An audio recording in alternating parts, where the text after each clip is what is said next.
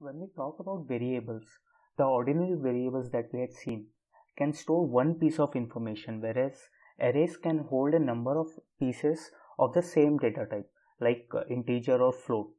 These two data types can handle a lot of situations, but we often deal with entities that require a collection of different data types. For example, if we want to store information of a book, we might want to store its name, its price, and the number of pages in it. So this three will require three different data types, like the name will require a string, the price will require float, and the number of pages will require an integer. Now to store this information we have two approaches. One is we can construct individual arrays, one for storing the name, another for storing the price, and one more to store the number of pages. So let's say we have 10 books, so we create arrays of size 10 for each of them. The other one is the use of a structure variable, which we will be discussing in this module, and we'll see how structures make it easy for us to deal with data of different types.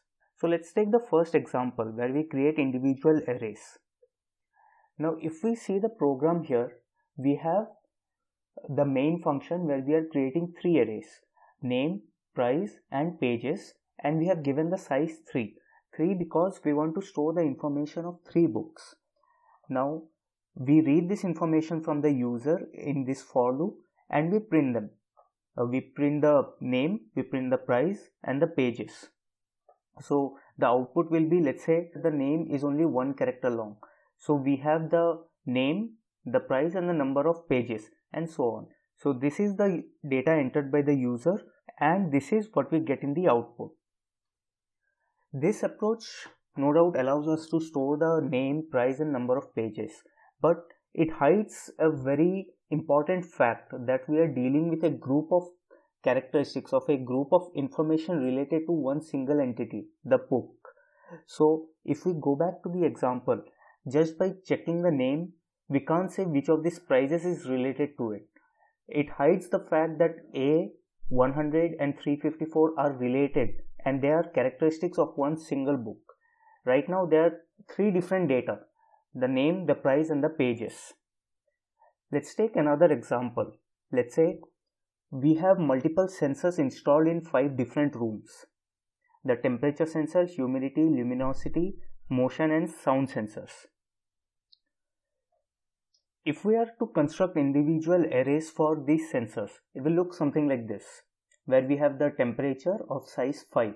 The 5 signifies the number of rooms, and the humidity, luminosity, motion, and sound. And using a for loop, we read the values through the functions that are written to read the particular sensors. Now again, by looking at the values, we can't say that they are related to one room, or we can't take a value and say if we want what is the temperature of room number 2, we'll have to see temperature 2, or we want the humidity, then it will be humidity 2, and so on. No doubt we are getting all the information here, but the information is not grouped together as an entity, as a room. It's separate now. Again, we are storing all the information, but they are not dealing with a single entity, the room. The program also becomes more difficult as the number of items relating to a room goes on increasing. For example, we want to add more sensors, so we'll have to add more arrays to it. This problem is solved by using a special data type which is called the structure. Structures are user-defined data types in C languages. Like arrays allow us to combine data of the same types together, structures allow us to combine data of different types together. Structures help us in constructing a complex data type which is more meaningful, just like the name, price, and number of pages of a book. Those are different data types, but we are clubbing them together under the name of a book or the number of sensors in a room. Think of it as an advanced version of an array. An array stores data of only similar type, but structures on the other hand can store data of any type, which is practically more useful for us. Let's see an example for this. So in this example, we are using a structure where we are defining a structure using the keyword struct, and the name of the structure is room. And we are defining the member variables of this structure. The member variables are the temperature, humidity, luminosity, motion, and sound. And then we create structure variables. The structure variables are R1, R2, R3, R4 and R5. So here we have the structure variables. Instead of having the variables as temperature, humidity and luminosity and their arrays, we have the variables as R1, R2, R3. So R1 represents room 1, R2 represents room 2, and if we read the sensor of room 2, we know that the temperature is particularly of room 2 and not of any other room. The terms R1, R2, R3, R4, R5 are called the structure variables. These are the structure variables of type room, and the characteristics of these variables are declared in the structure. The characteristics or the member variables. These are the temperature, humidity, etc. Now to store the temperature of room 1, we use the following. We use R1.temperature. The dot is called the dot operator. The dot which we see here between R1 and temperature is called the dot operator.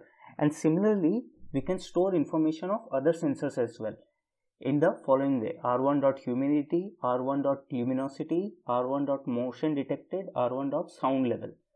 So now whenever we read R1.humidity, we know it corresponds to room 1. R1.luminosity corresponds to room 1. And similarly for room 2, 3, 4 and 5. Now how do we define a structure? To define a structure, we use the keyword struct, struct, followed by the name of the structure. In this case, we are dealing with a room, so we give it the name room.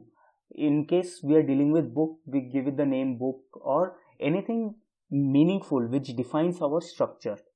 This is called the structure name or the structure tag. Then the variables that we mention inside the structure are called the structure members. In this case, we have uint16 temperature, uint8 humidity and so on. These are all the structure members. And then we have the structure variables or elements. So now R1, R2, R3 are variables of structure room, and these are the member functions. Let's see the use of a structure in a program.